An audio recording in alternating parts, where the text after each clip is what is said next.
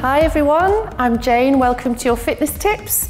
Today I'm going to show you a really nice stretchy exercise. It's really simple and it's really good for spinal mobility, so for getting the vertebra moving laterally sideways. So typically a lot of people do their back in reaching for the seat belt because their body is not used to that kind of movement, so it trains your body to do that really nicely. It stretches out the backs of your legs and your inner thighs as well, and it improves posture. So it's a win-win exercise. It's a really lovely one.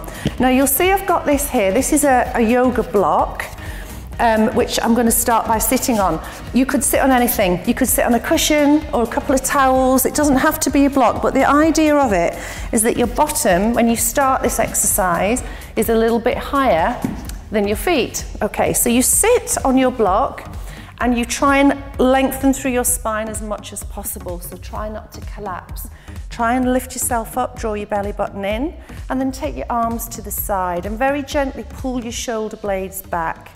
So this is your start position. You've got to imagine you've got a pool cue going across the back of your arms, which means you can't go like this, all right? So the movement's going to be through the spine.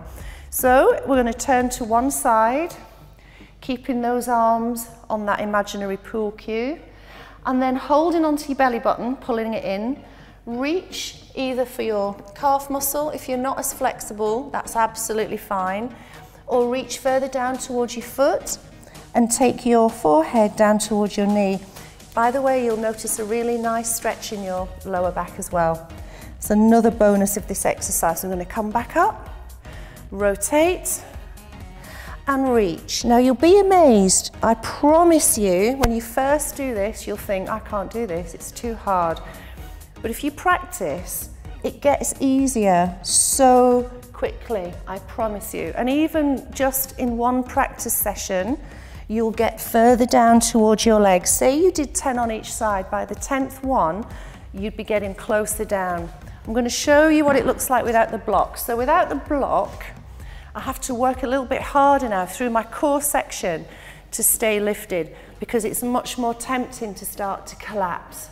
So I'm going to work and stay lifted, same thing. I'm going to rotate and exhale over, breathe in and hold, exhale up, inhale, hold, exhale, rotate, breathe in, breathe out and reach across. Now when you're touching your foot or your leg, give your body an extra little pull down. So go to the point where you can naturally go and then pull. Use your hand and pull so you assist your stretch. I'm going to do one more.